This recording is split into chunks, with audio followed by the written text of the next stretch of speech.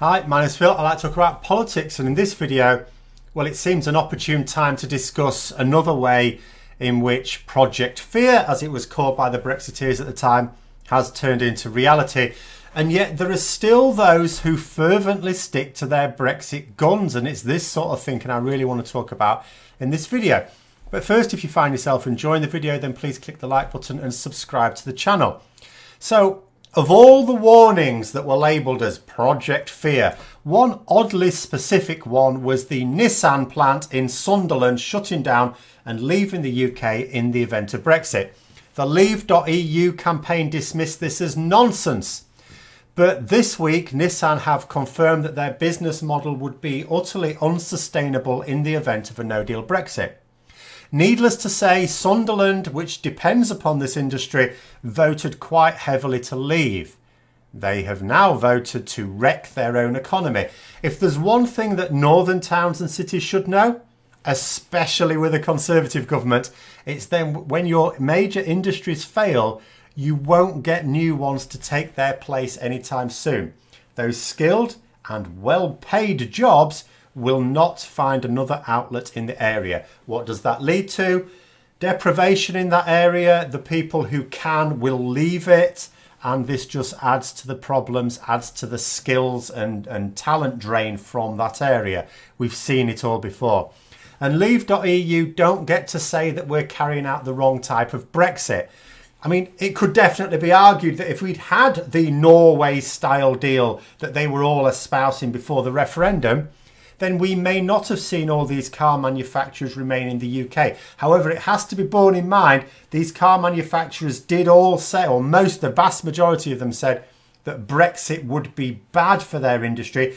This was before anyone was even talking about leaving without a deal as anything as stupid as that. This was when we were all talking about having a nice close arrangement. Even then it was not going to be good for their industry. But obviously, I mean, Nissan are one of the later ones. Nissan have actually been pretty decent in holding on and holding on. Many others, as soon as no deal even came onto the table, went, right, we are off, we're gone. You know, so, and this is the thing, leave.eu, along with all the other duplicitous Brexiteers, all switched from, of course, we're going to have a great deal, to demanding a no-deal Brexit. That has, of course, caused the inward investment to the UK to suffer, and in this latest case, Nissan to announce that it's jumping ship if the UK leaves the EU without a free trade agreement. In fact, the real fear of Brexit, for me, was always having dumb as hell people removing our sovereign rights as both British and EU citizens. Because make no mistake, we're not just losing EU citizenship rights, but British ones too. Partly because in order for our politicians to avoid looking even dumber than normal, they are going to have to accept lower standards in order to get trade deals. And also partly because there's not going to be any such thing as Britain as a nation. No such thing as British citizenship if the UK breaks up, is there? And a pro-leave member of the audience of what is now the completely misnamed Newsnight on the BBC was this week proudly proclaiming that she knew exactly what she was voting for, because this is the thing we say about Brexit, we didn't really know what you were voting for. Because how could they? They said they voted for one thing in 2016 and now they insist they're voting for something completely different. But she insisted she knew exactly what she was voting for. But she also said that she doesn't know what's going to happen after Brexit. What? You knew what you were voting for, but you don't know what's going to happen now that the thing you voted for is going to happen. How does that make sense? And that's the problem. This is the uncomfortable truth. Of course, we need everyone in society to engage in a democratic process. I say myself, I want full participation in elections, full participation. It's essential. Without that, you have elitism. You have ultimately autocracy. Everyone has to get involved in the democratic processes of a country. It's utterly essential. But the problem is that the bulk of people in a society, especially in a society like the UK that doesn't even educate its population in the ways of critical thinking, are simply not intellectually capable of deciding on extremely complex issues. And Brexit is complex. It's almost too complex for most people. Some people will make, and I'm not, by the way, saying that I'm one of the few people who understands it all. I don't understand it all. That's why I have to refer to experts for certain things. Some people, like myself, will make an effort to understand what we can. But some people struggle so much, or they just can't be bothered to read long, boring documents, that they don't feel they can even get started. I see it a lot as a teacher with students. Some students just look at a problem because they can't see the whole thing unfold before them, then they'd rather give up than at least try and get started on a problem. And these aren't just the weak students. This is any student that hasn't learnt to develop what's called a growth mindset. They give up too easily. The same behaviour will inevitably pass into adulthood if they are never encouraged to push past that restrictive mindset.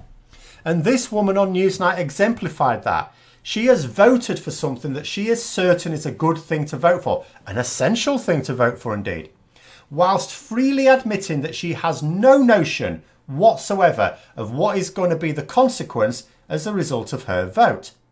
And she feels neither shame nor even inner conflict in making such a statement.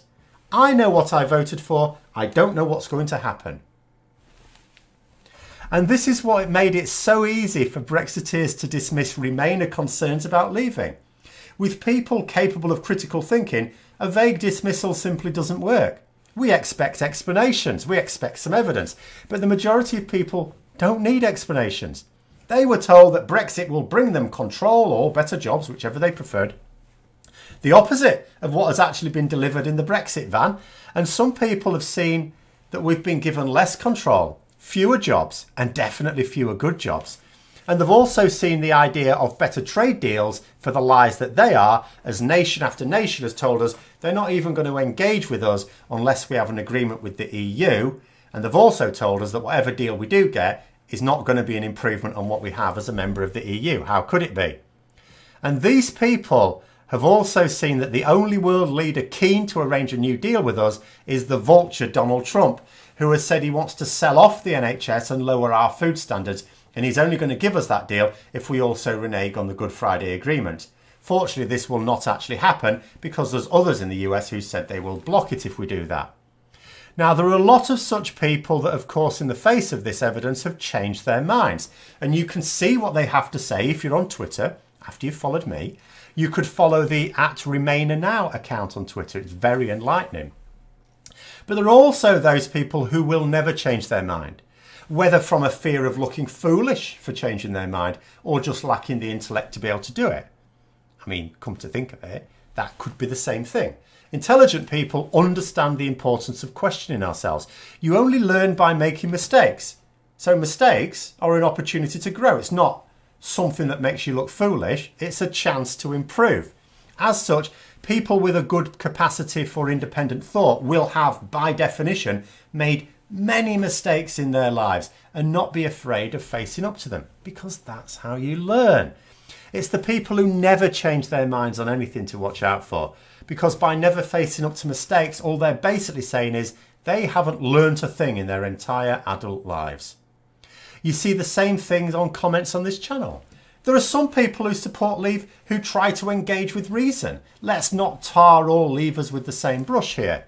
But the vast majority are those who will just say I'm wrong or I'm lying or even just resort to personal insults, as if I give a crap about what some random person on the internet has to say about me.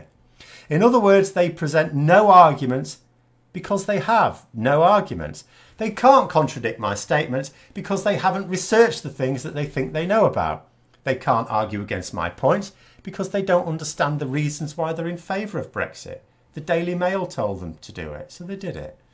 They voted for more control and better jobs, and now say they voted to be poorer and with less global influence, because to do otherwise would require thinking, an intellectual exercise. And who's got time for that when Love Island's on the telly? And this mess will never be sorted out, come what may. In my lifetime, at any rate, I don't believe it will ever be sorted out. If Remain win through, we will never convince the ardent leavers because of two things. One, Brexit has already permanently knackered our industry. It's already permanently done damage to our economy. That will happen even if we're going to be staying in. And they will blame that on the fact that we didn't leave. Never mind that all this damage was done as soon as no deal Brexit was put on the table. And the second thing is, if you don't show these people the actual consequences and make them live through them, then they will never believe it. They will never believe it was going to happen. And if we do go through with Brexit, and it's all seen in all its misplaced glory, then the country will sink further into the mire.